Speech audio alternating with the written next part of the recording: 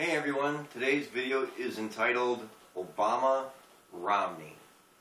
And the reason why it's entitled that is because of the upcoming vote. And I also want to talk about a few other things in this video as well.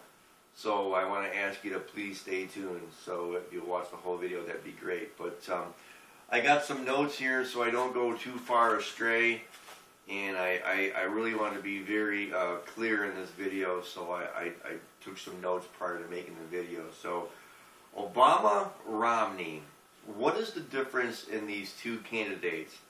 And obviously Obama is the current president, but basically there's not much difference between the two. They are both on the same team. They both have the same agenda. And what's kind of weird is that the agenda has been the same for the last 9 presidents. We haven't had a real president since Kennedy, and he was assassinated. And, you know, I have my reasonings as to why he was assassinated, and that was because he was the last president that stood for the people of this country. And if you want to leave comments or questions, if you want me to clarify that answer, I definitely will. But getting back to Obama-Romney, I think we're in a position where it's no win for either one who gets elected. Both candidates are anti-gun, and they're the same person. It doesn't matter who gets elected. The powers that be, the New World Order, I strongly feel that they want Obama reelected. And again, all they're going to do is continue the illegal wars that are going on currently right now in the world. And you know what kills me is Hillary Clinton talks about the travesties of, you know, terrorism and terrorists and Al-Qaeda.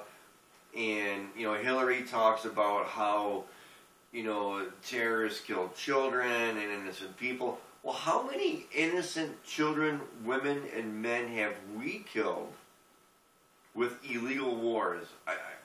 I can guarantee you it's a tremendous amount of innocent people that we have killed through all of the wars and all of the lies about wars that have been started by this country. Another thing that concerns me is just voting in general. I myself, I was not going to vote, but I've changed my mind and I am going to vote. I'm going to vote exactly how I did last presidential election. I voted a straight ticket libertarian. And that's how I'm going to vote this time again, straight ticket libertarian. You know, I voted for Bob Barr last time. He ran for president. Obviously, didn't get elected. But, you know, people in this country are so blind by politics.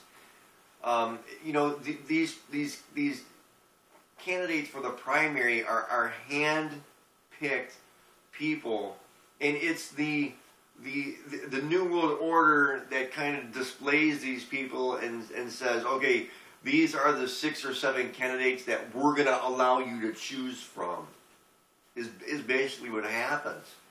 And in my honest opinion, there wasn't one single candidate that I wanted to get into the White House, possibly an outside chance of Ron Paul. That'd be about it. But I didn't like any of the candidates. Any of them. Not a single one. And I wouldn't have picked any of those candidates to be in the primary. So you know, people really need to wake up to American politics as to how it works.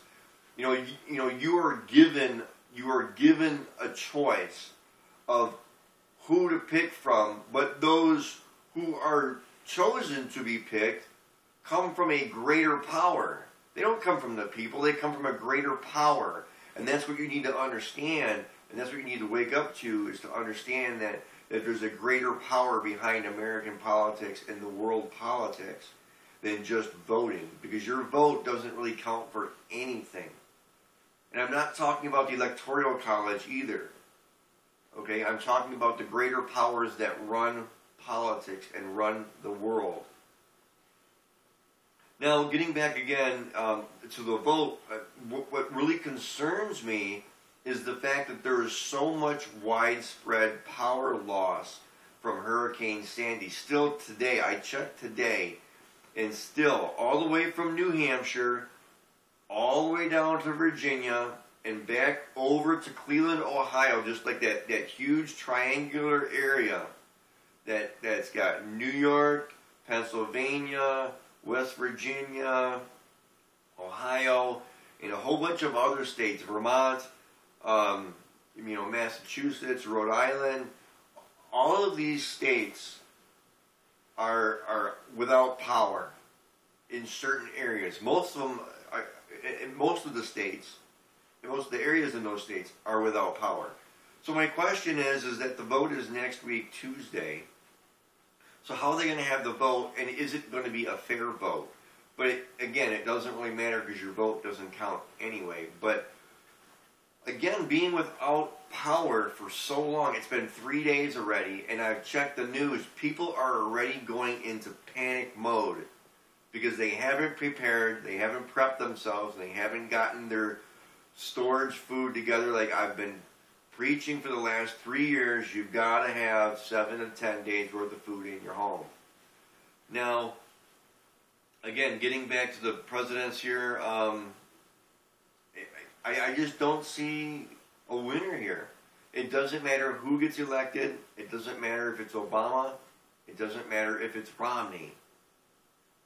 They have the same agenda.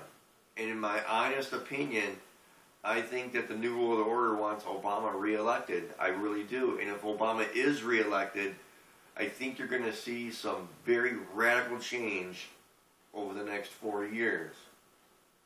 It's just my honest opinion, and it's what I firmly believe because it's what I've learned over the last 3 or 4 years of being awake and understanding how politics actually works in this country. Your vote doesn't count for anything. It really doesn't. They already know who the president's going to be. Honestly, I think it's going to be Obama.